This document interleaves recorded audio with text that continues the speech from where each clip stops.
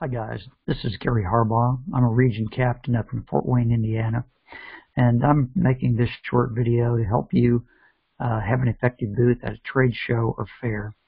I've got a picture on my screen. Hopefully you can see that with the trade show booth we did recently. I've got 4 points I want to talk about real quickly. You might want to make some notes. This will help you to have an effective trade booth. The first thing to point out is on the table here we have a lot of materials. If you're going to do an effective booth, you need to have lots of materials. We had some flyers and some stand-up holders so people could see them. We had paper petitions here and on a box over here that made it easier for people to sign. We had a printed out copy of Article 5 with the pertinent parts of it highlighted, other flyers and brochures, several pocket Constitution copies, as well as some buttons to give to people who signed the petition. Because this was a gun show, we had a couple of guns on display there just to make sure people knew that we're at a gun show. So the first thing is make sure you got plenty of materials. You can use paper petitions or you can have a laptop there, and that might be an easier way so you don't have to enter the data again later on. But even if you have a laptop, I suggest you have paper petitions so that you can be working with more than one person at a time. Number 2 point to make is this. You notice we have a couple of big banners here. One banner is a standard convention of states banner that you can order from National. The other one is a banner that we had made for doing trade shows. You can see this is very visible.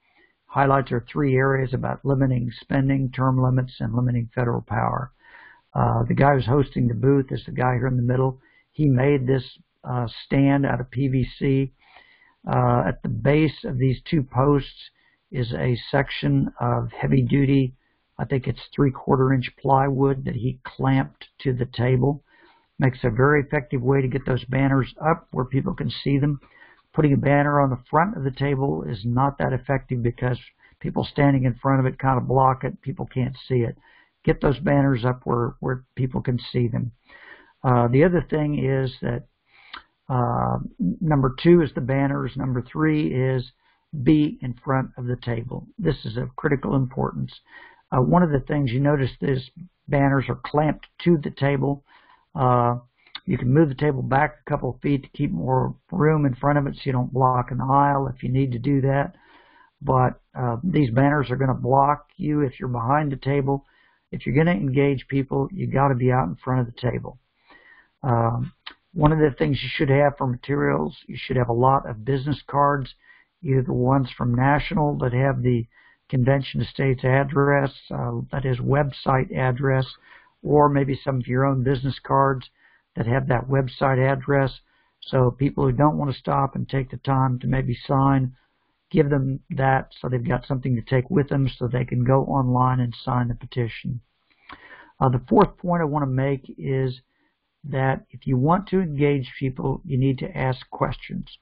So as people pass by, you can ask them, are you happy with the federal government? Are you happy with the way the government spends your money? Things like that. That'll get people's attention, and if you ask a question, people are inclined to give you an answer. Another great question to ask is, have you signed the Convention of States petition yet? So logical response to that is they're going to say, well, what is that? They don't know. So it gives you a great opportunity to engage with people. One of the things I love about this picture is that Ed was here engaging with a guy who just happened to be passing by.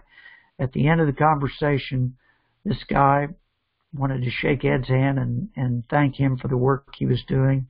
This was not a staged photo. I just happened to catch the moment with this photograph. But one of the things it catches is the fact that you will have a good time meeting people, speaking to people, and you're going to have a great opportunity to engage with people and present a friendly face, a friendly environment. Be willing to talk to people who want to talk. People who don't, try to get them to take a business card or some other literature so that they have something in hand that they can refer to later. Great opportunity to get face-to-face, eyeball to eyeball with people. If you have questions on how to be effective with a trade show booth, feel free to give me a call. You can find me on Slack or connect with me in some other way. But anyway, get out there and do those shows. It's a great way to get petition signatures and a great way to connect with people. Thank you. Thanks for all you do for Convention Estates, and maybe I'll see you at a show or online or maybe at a Convention Estates activity. I'd love to connect with you.